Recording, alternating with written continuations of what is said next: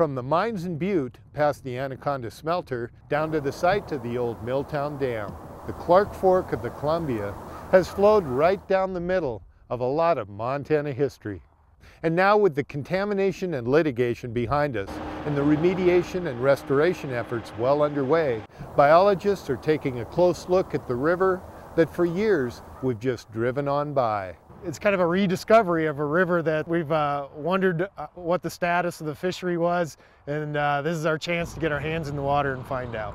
Our work is really kind of twofold, but happening at the same time. With the electrofishing, we're finding out what the species composition is, the abundance of the different species, and their location. Along with capturing those fish, we're putting radio tags into about 100 trout this year. And what we hope to find out from that is key resource areas, migration routes, and the life history of those fish.